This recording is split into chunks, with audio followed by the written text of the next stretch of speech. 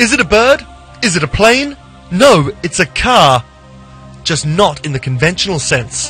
The Aeromobil flying roadster is the closest anyone's come to making a vehicle made for road and sky.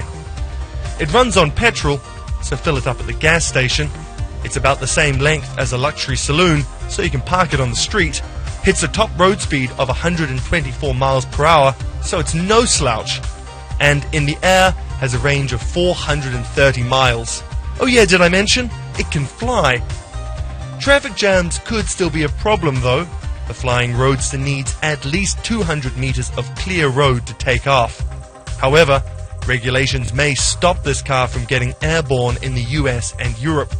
The prototype couldn't fly in Austria this week due to aviation rules. But those behind it have identified China, Australia and the Middle East as potential first markets. And while you can still only imagine owning the prototype, the designers hope to start manufacturing them in the next couple of years. Estimated price, just over $280,000.